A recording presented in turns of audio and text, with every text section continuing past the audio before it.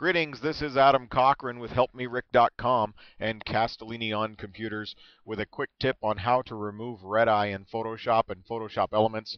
This tip is an alternative tip. It's one that is slightly more advanced, but it does allow you to remove the red eye with a lot of fine-tuning. The problem with a lot of red eye removal tools that you'll find in Elements, Picasa, and many other programs is they just don't let you fine tune enough. They either remove the red and replace it with black, or they remove the saturation, leaving the eye looking dead and gray. And the pupil naturally has a little bit of color to it, no matter what setting that you're in. It's not just a straight black or gray.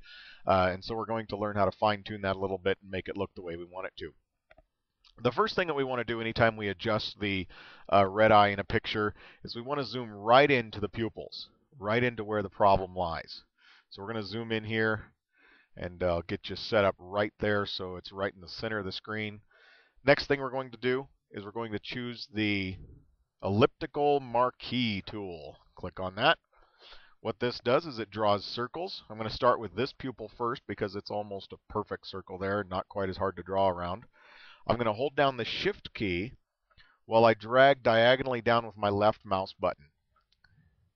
As I do that, I want that circle to be almost perfect there. The reason you hold down the Shift key is it draws a perfect circle. If you don't hold down the Shift key, you'll have a hard time getting a perfect circle around the pupil. Next thing you'll want to do is go to Select and Feather and add a feather of about 2 in pixel radius. What that does is it kind of softens out the effect that we're having here. It won't make it look all pixelated and jagged around the pupil. We'll say OK. Then we're going to go to Enhance and Adjust Color, and then we're going to go to Adjust Hue and Saturation. Once we're in that area, we'll move this over so you can see the pupil. We're going to bring down the saturation quite a bit. As we do that, you'll see the red remove from the pupil. And we're going to make it look about perfect there. We'll say OK. Now, just to test this out, I'm going to hold down the Control key and hit D, which deselects the pupil. And if that looks good, the next thing that you might want to do is go in and choose the Paintbrush tool. And in this brush tool, you get to draw what the effect this will have. And I just go in here and choose Color Burn wherever you are there. There we go, Color Burn.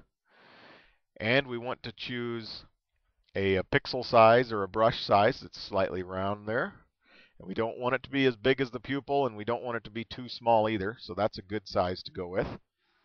Once we've adjusted that, we'll go into the opacity because we don't want the effects to be drastic. We want to be able to work on it for a while and really make it look good. We're just going to draw in there, and you can see there that's too drastic. So we're going to go backwards and take it out even more. There we go. And by doing that slight color burn, we'll make that pupil look a lot more realistic.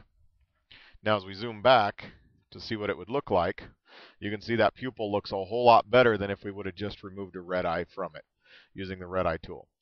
Just going for testing it out in comparison, zoom back a little bit there. We'll go over here and we'll use the red eye tool on the other eye just to show you the difference. It does take a little while to go, but you can already see it does work fairly well, but the other eye is certainly a lot more realistic when you zoom back with it. And that's how to use the red eye removal tool, or an alternative method of removing red eye in Photoshop and Photoshop Elements. For more tips like this, take a visit to HelpMeRick.com or Castellini on Computers. And you can always see more videos like this at YouTube/CastTV. YouTube/CastTV. Thanks a lot for joining us. I'm Adam Cochran.